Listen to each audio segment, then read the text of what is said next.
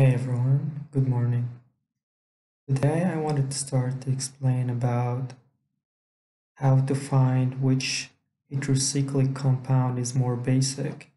And I wanted to start with comparing pyrazole with imidazole because, as usual, there is no video or I didn't find any explanation that clearly explained it in English. So I thought I would try to explain it as clear as I can. First, what you need to know is that pyrazole and imidazole are both aromatic. And a really good rule to know is that if you have an atom that has at least one pair of electrons and it is connected to an sp2 atom, then it is sp2 as well. Then nitrogen number 1, it's an sp2, despite the fact that it's connected to 4 things. It's connected to hydrogen, nitrogen, carbon, and a lone pair of electrons. So you might think it's sp2, you might think it's sp3, but it is sp2. So nitrogen number 1 is an sp2, and this pair of electrons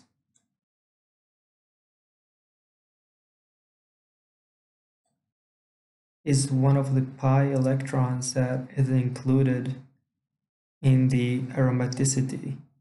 So when you want to count the pi electrons, you want to count this pair of electrons. So as you can see, you have 2, 4, 6 here, and here you have 2, 4, 6. This pair and this pair, it's not included because you have this double bond here and here. So only this pair of electrons is included in the aromaticity. So what you need to compare to find out which one is more basic is you need to look at the conjugate acid.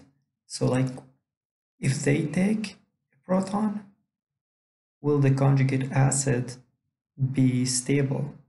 And if it's stable, then that means that the original compound is more basic. So if the conjugate acid is more stable, then the original compound is more basic. What you also need to know is that because we said that this pair of electrons is included in the pi electrons, so it's not basic, because if we put a hydrogen here instead of this pair of electrons, like if we form a bond here, then we wouldn't have any pair of electrons here on nitrogen number 1.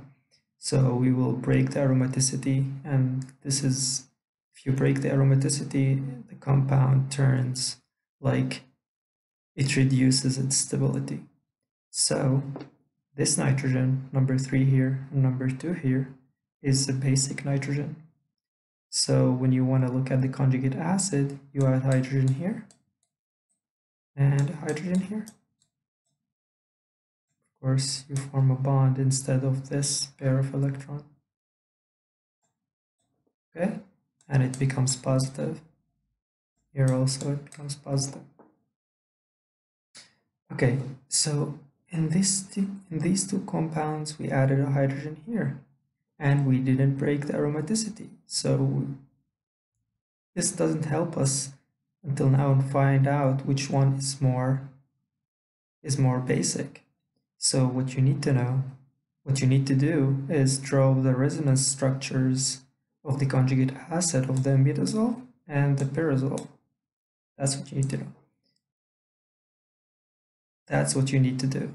So I've already drawn them, and they both have 5 resonance structures.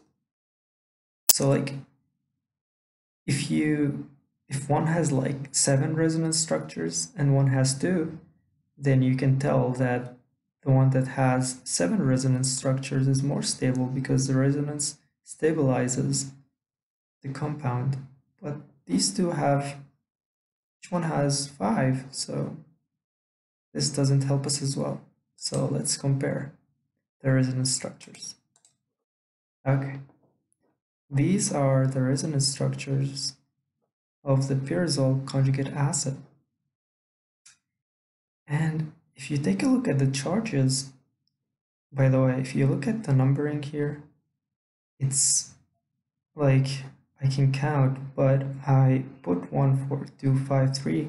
These numbers refer to where the lone pair is. So like if you look at this first resonance structure, which is like the conjugate acid, the lone pair is at nitrogen number 1. Here it's at position number 4, 1, 2, 3, 4. Here it's at nitrogen number 2, 1, 2, like that. And if you look at the resonance structures, like for example, look at this one, number 4. You have two positive charges next to each other, which is not good. Here also, and here. This is not good. Well, for 2 reasons. First, you know that like positive charges, like they hate each other, so they don't want to be near each other. And you can look at it in another way, that nitrogen that is positively charged, it's an electron withdrawing group. So here we have a positive charge and we have an electron withdrawing group next to it. So what it does, it takes the electrons from this nitrogen and it increases the positive charge on one nitrogen. So like it balances out, but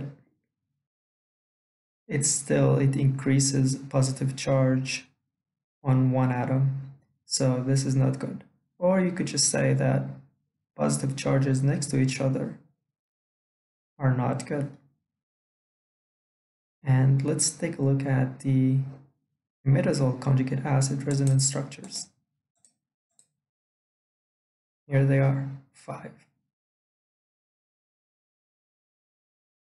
As you can see, the positive charges here are not next to each other, they are further away, which is better. It's still not that good, but it's better than having two positive charges next to each other. That's why imidazole is more basic, because the imidazole conjugate acid resonance structures are more stable. The positive charges are further away from each other. So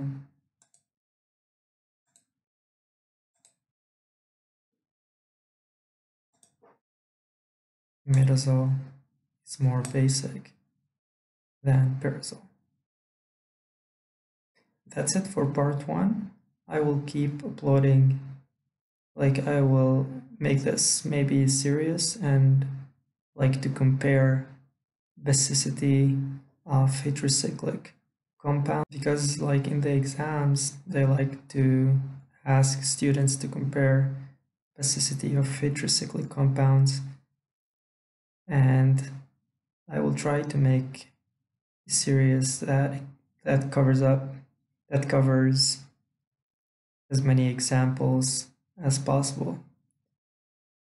So this was the first part of the series.